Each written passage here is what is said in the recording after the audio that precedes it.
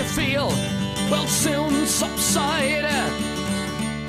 Your next comedian coming to the stage is gonna wow you with laughter. Give it up for Christopher Boatright. Hey everybody at Silver Star Saloon, how you doing tonight? All right, and where are my old people at? Any old people in here tonight? Goddamn right. I'm 47 years old this year, and I learned a few things about myself, and I learned a few things about other people. One of the things I learned recently is that AARP has a lot more confidence in how much longer I'm going to live than I do. I'm not that optimistic about it. 3 years? I don't think so. Other stuff I learned there's, you know, the dad talks you get if you're a little boy, or the parent talks you get if you're a little kid. They don't prepare you for actual adult problems. They prepare you for shit they're supposed to tell you in school. Why doesn't your dad sit you down and say, by the way, when you hit 40, your balls are going to just start smelling crazy bad all the time.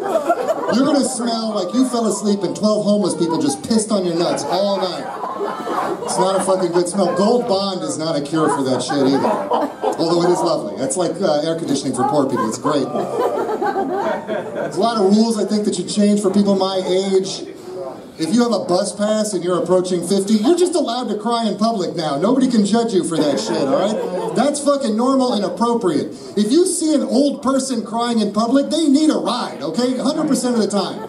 Just go up to them and ask them to get in your car. Guaranteed, old people will get in your car. They might not know where the fuck they need to go, but they'll get in that car. Old people shit. My mother is old. I'm old. I have an older mother. But for some reason, we're kind of aging into the same social demographic now. Like I'm starting to watch procedural dramas. I swear to God, I'm going to change my name to something super Jewish and move to Florida in about a week. My mother is doing this. Yeah, I'm sure some of you people have done it or have family members that have done it. I'm just going to say if you haven't done it, and look, I'm not trying to throw shade. 23andMe is some bullshit, all right?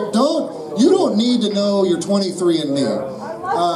It's insane. All right, the last thing white people need is the fucking race card. You're just fucking white. Deal with that shit. It's fine.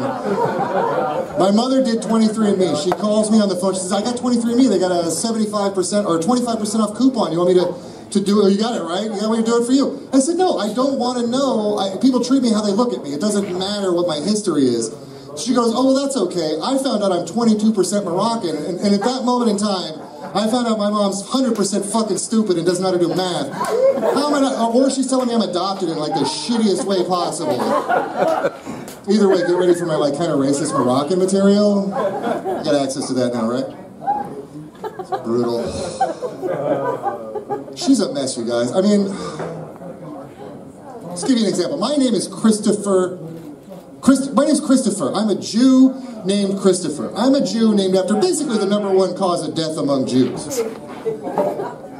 Thank God we weren't Dominican, because I don't think, Hurricane Irene would have been a good name for me, right? It's topical.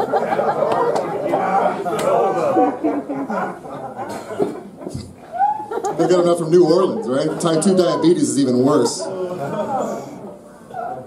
It's terrible. She calls me on the phone, and she says, honey, I'm a Buddhist now. 67-year-old Jewish lady moves to Florida, becomes a Buddhist. I can't do the math on that.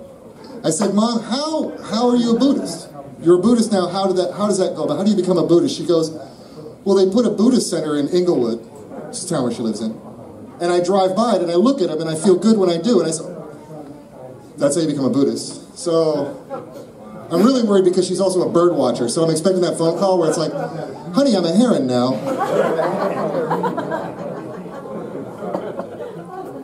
Oh, she's terrible. When I was a kid, I'm old, we covered that, right?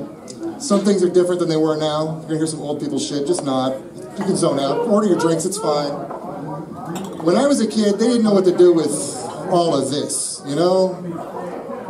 So they had one classroom and they'd just stick all the alternates in there. You know what I'm talking about, right? The otheries, you know? ADD, ADHD, fully blown retarded. It didn't matter, we were all in the same classroom. So I gotta think there's paperwork out there that's got me registered like that. But I wanna, I'm not actually retarded, but I was raised retarded. It's like I'm culturally retarded. But I'm not practicing anymore, except during the holidays, when I'm with my family.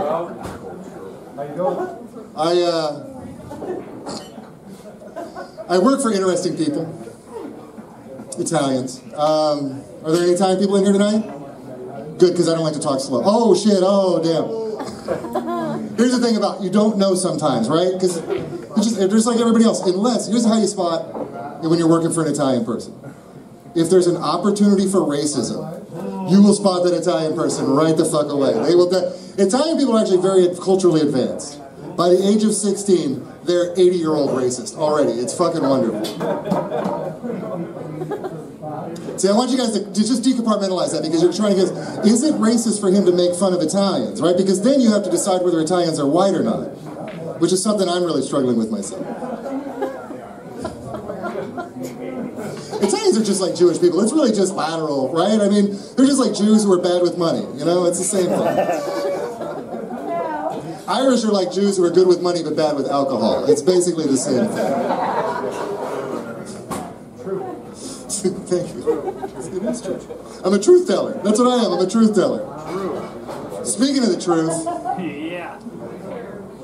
I don't know if I set a record or not, but I'm wondering if anybody else has had this experience. How many months can you masturbate to methamphetamine pornography before you realize you're masturbating to methamphetamine pornography? Like, you just have to deep dive. Basically, you have to get really into it and go for the unedited before you find out. But I have links if you guys are into it. It's the best. It really is. Well, here's the thing. They don't look like they'd leave you. You know? It's very appealing to certain people. What's in the news? You guys want to talk about the news? Fun stuff going on. Anybody surprised Robert Kraft got busted for deflating his balls? Pats fans, baby.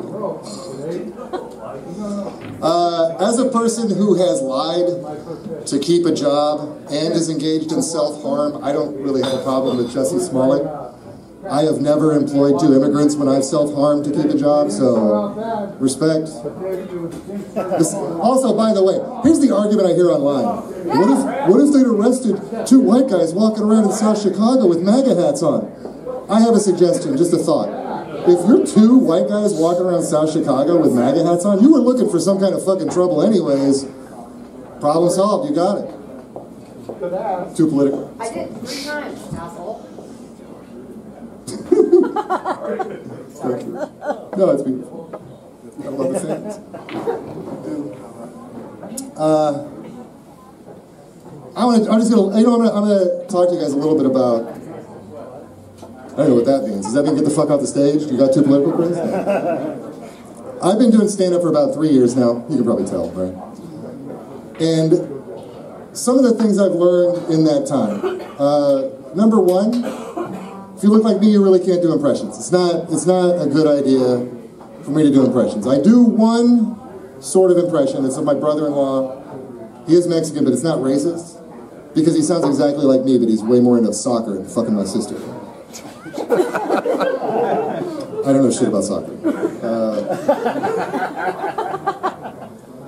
The other thing you learned is that if you have a square job, which most of us do, you really can't tell your coworkers that you do comedy, right? Because everybody has their own specific idea about what comedy is. It doesn't break down to what a comic would like. It's like a guy who's into sports talking to somebody who just watches a game once in a while. And I tell this guy I work with, Jerry. And by the way, that's his real name, and if you could just close your eyes and picture a Jerry, you got him. That's fucking Jerry. It's Jerry. He's such a Jerry. It's become a fucking thing. He's Jerrying all over the place. I tell Jerry I do stand-up. I've been doing it that time for about a month. I think I'm just king big dick. And I'm so excited to tell somebody about it. And Jerry's like, oh my God, I love stand-up comedy. I love it. It's the best. And I'm like, oh my God, great. I can talk to this guy about stand-up for like the next couple of hours while I'm selling fucking deep-fried elephant ears at the zoo. So that's a great job. You know how many times a day you get asked if they're real elephant ears, by the way? Don't fucking do that. Or do. I don't know if you're a horrible person. Go ahead. So I tell Jerry, I say, I do stand-up. And he said, I love stand-up. I say, well, great. Who's your favorite comedian? He says Peanut. Now, I don't know who the fuck Peanut is. I think he's talking about Gabriel Iglesias, Fluffy, because he had just released an album with food on the cover of the album. And I thought, well, maybe he's just, you know, mixing up food.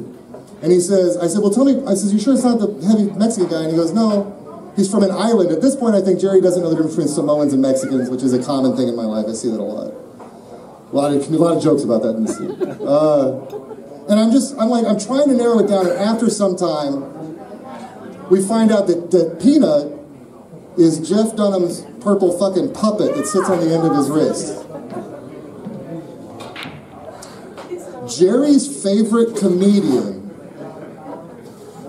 is Peanut the fucking puppet. And it was at that point in time where I was like, you know, what's the point in being good at anything, being good at comedy, spending time writing, doing your thing, because if you've got a fucking sock at the end of your hand, that's all anybody's going to be paying attention to the whole time you're up there. And that's the futility of this thing, and that's the beauty of it. I really felt like that was going to be funnier, I got to be honest with you. It was funny to me. Thank you. Thank you, sir. God bless you. God bless you, sir. God bless you.